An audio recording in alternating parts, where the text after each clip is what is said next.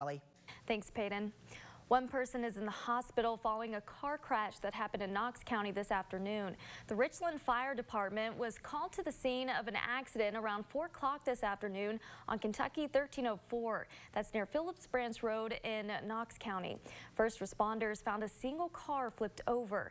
Fire officials say the driver was the only person inside and they were transported to a local hospital. The condition of that person is unknown at this time as the investigation is ongoing.